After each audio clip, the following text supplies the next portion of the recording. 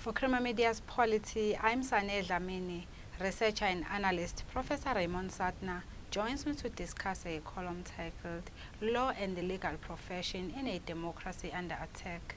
Welcome, Professor. Good morning. So on the one hand, you suggest that the change in law after 1994 was revolutionary, but that the promise of the new framework has not been realized. Can you please elaborate on that? Well, we've got a constitution which is more advanced than just about every other constitution in the world. If you look at the Bill of Rights of the United States, it is not as advanced as our Bill of Rights in terms of duty to provide socioeconomic benefits, developmental benefits to people, and it's been further interpreted by the courts in ways that have increased these rights, particularly to the marginalized and the poor. So on the one hand, you have this legal system that is completely different from apartheid, and that is why I use the word revolutionary. Revolutionary doesn't mean violence, some people think. It means fundamental change.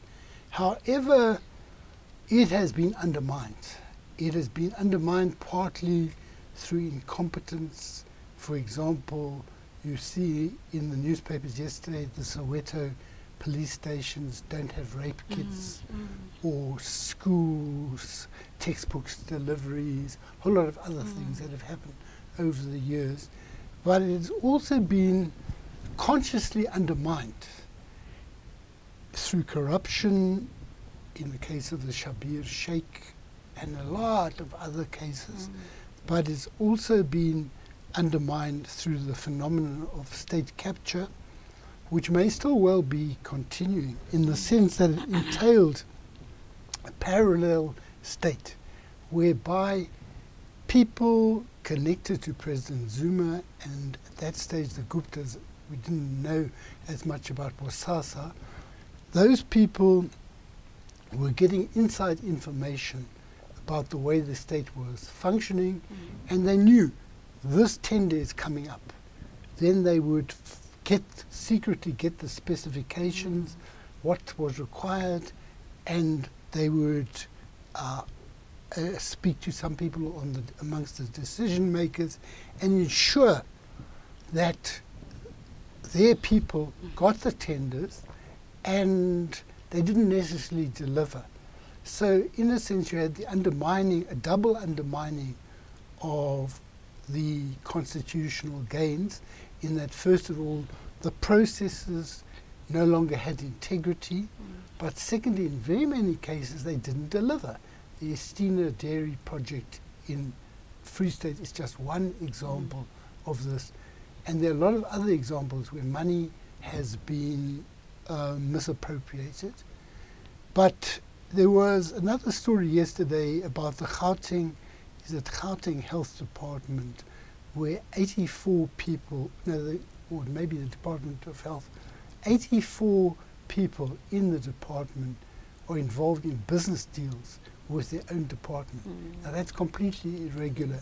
So it's being undermined in these ways, and the Zondo Commission and previous work by the Public Protector and others have helped to expose this and to try to realign the state back to a way that advances this promise. And a lot of your article is devoted to a quotation about the equality before the law, suggesting that the court did not even know that Sir Ernest Oppenheimer was a wealthy man. Why is this important? See, it's very interesting because equality before the law is very important. That rich and poor, black and white, male and female, when they appear before the court, there's no difference between them. So on one level, the court treats everyone as if they're equal. But there's a problem with that, because not everyone is equal in terms of their means, and some people can never get to court because they don't have the means. They don't have a way of getting to the Legal Resources Centre or Lawyers for Human Rights, etc. So that's one problem. Other problem is, you see, they said in this judgment, counsel repeatedly said that I should call Sir Ernest Oppenheimer and I should not be deterred by the fact that he's a wealthy man. The court, they said, does not know that Sir Ernest is a wealthy man. Now, it's demonstrated, on the one hand, a disjuncture between the law and the factual wealth of the Oppenheimer family, which everyone in the world knows about, not just South Africa. But it also